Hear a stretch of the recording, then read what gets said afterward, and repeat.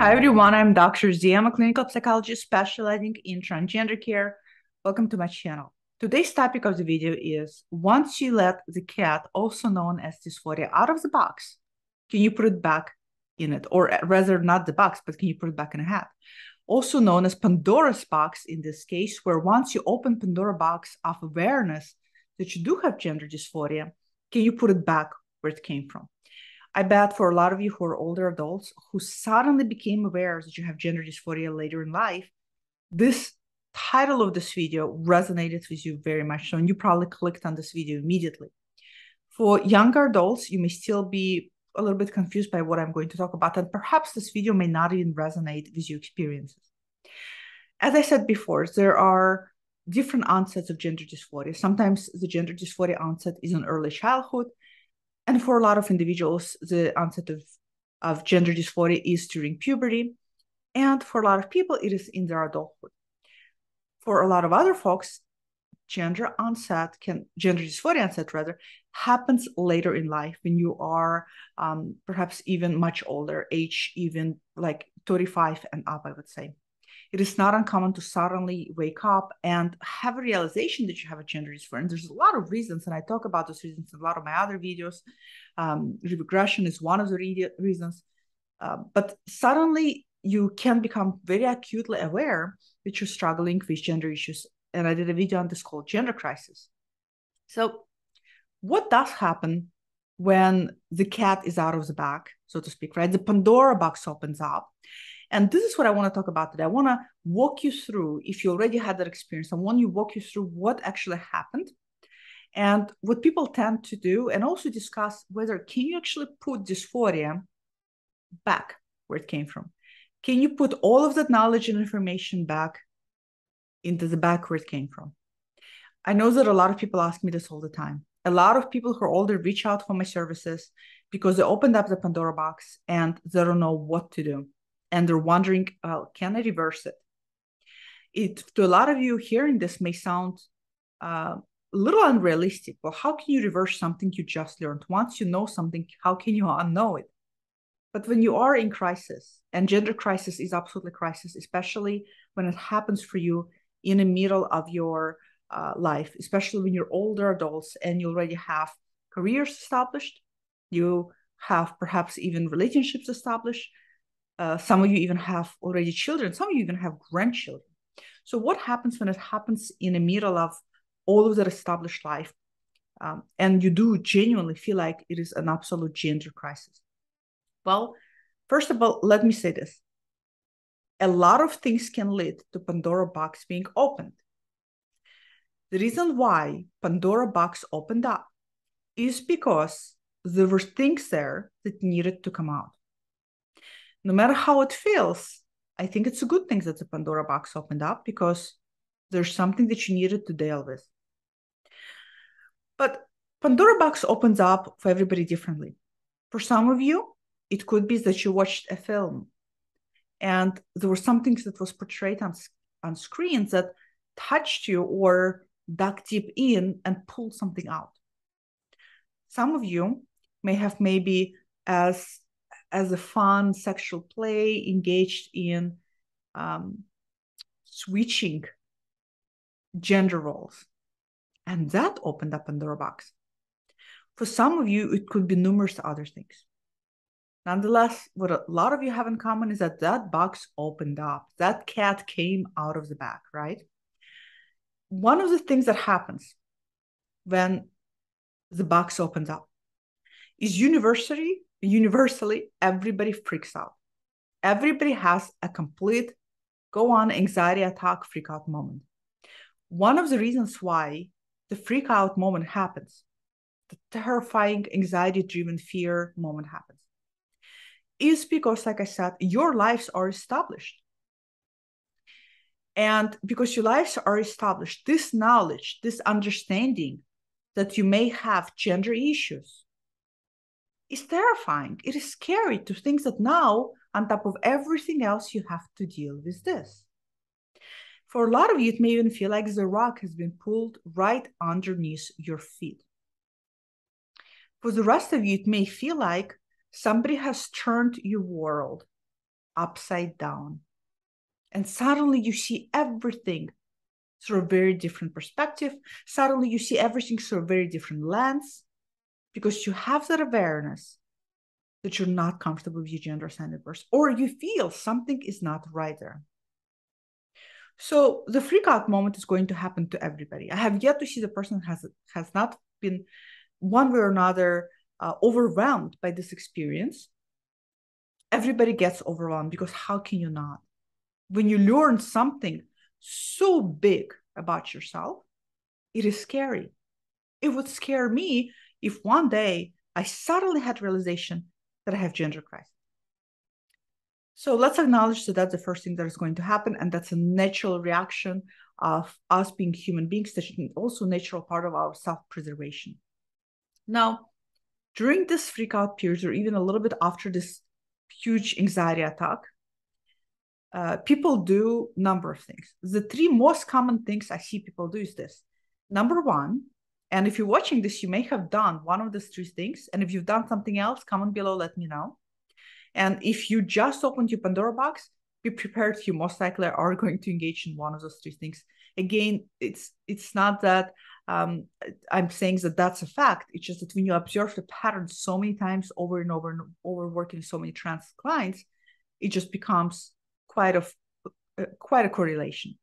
So first thing that people do, so that some people do one of the three things. One of the things that people do is they go into complete denial. So, and that's actually an attempt to stuff the cat back in the back, is to try to deny that this actually happened. It's a psychological defense. So you try to forget about it. You try to negate the experience. And the way you're going to negate the experience is you're going to try your mind that what happened isn't real, that it can't be possible, that this really can't possibly exist, because look at me. I've been living my life gender assigned at birth. I have maybe family. I have children, for God's sake. I'm a parent. So clearly what's happening is something else that's happening to me. Or maybe you're going to tell yourself some other form of justifications. Maybe you're going to tell yourself that, oh, I'm probably going through middle-age crisis or whatever it is, but you're going to try to deny it. And you're going to try to deny it, and you're going to try to stuff it away. And we all know that that doesn't work, do it. The second thing that people tend to engage with, if they're not engaging in denial, they're doing the second thing. The second thing is they try to look up professionals such as myself who specialize in this, and they try to get more concrete answers. A lot of people who reach out to me who just opened their Pandora box, I can hear the fear and anxiety in their voices. What I can also hear is that while they are aware that they may confront a professional telling them, yes, this is gender dysphoria. Yes, you may have to do something about it. A lot of people who reach out are also hoping and praying that I'm going to say, no, this is not what's going on. So that's another thing that people do. They reach out to a professional hoping to get some kind of clarity. The third thing is probably the first and the third is the most common that people tend to do. I think reaching out to a professional is almost like the last resort I see. So I should have put it maybe even less, although they're not going in order. But the third thing that a individual tends to do is they tend to go on the internet and start looking up for information, which is good and terrifying. It is good because you can learn things you never realized. You can start putting an understanding and meaning to things. It's a bad thing because we know what the internet is. There's a lot of Reddit groups. There's a lot of other groups. There's a lot of different spaces where there is a lot of misinformation. There's a lot of good information in those places, and yet there's a lot of misinformation. When people come to me, they usually have been through some element of denial, and they usually have been through hoarding information from the internet and collecting it and accumulating it and feeling like now they're stuck. So when they come to me, I can see how much the information they have collected from the internet has really impacted them, because they have ran into trans-affirming spaces and they have ran into very transphobic spaces that terrify them. So people come to me both informed and deeply, deeply misinformed.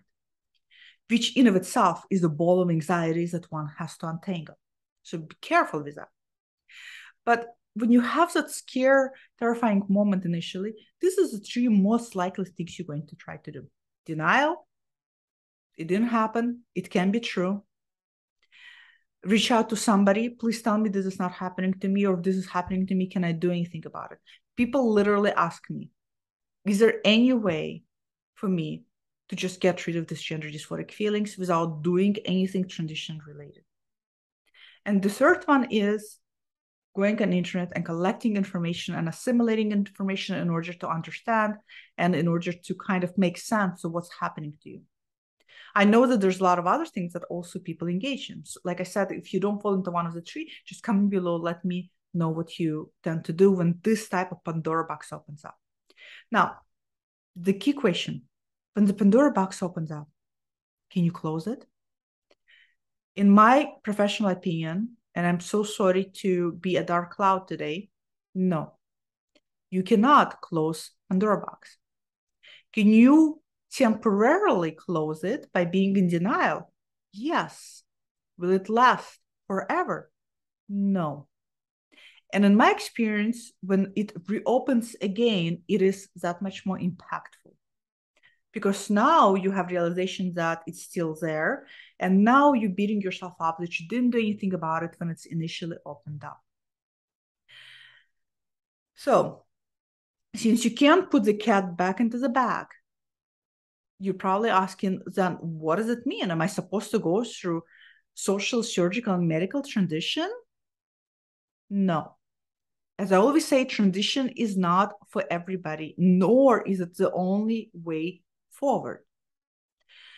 One of the things everybody always asks me, who are older adults who have their life situated, is what can I do in the meantime to alleviate, to decrease the pain that I'm feeling?